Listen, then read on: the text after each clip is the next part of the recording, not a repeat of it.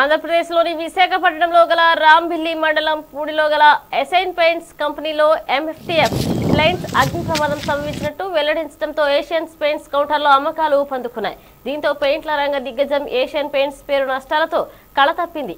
కాగా మరోపక్క గత ఆర్థిక సంవత్సరం 2018-19 టర్నోవర్ 20% వృద్ధిని సాధించినట్లు తెలియజేయడంతో పిఎస్యు టెలికాం సంస్థ ఐటీఐ లిమిటెడ్ కౌంటర్ వెలుగులోకి వచ్చింది. ఇన్వెస్టర్లు కొనుగోళ్లకు ఎగబడడంతో భారీ లాభాలతో ఈ కౌంటర్ సందడి చేస్తోంది.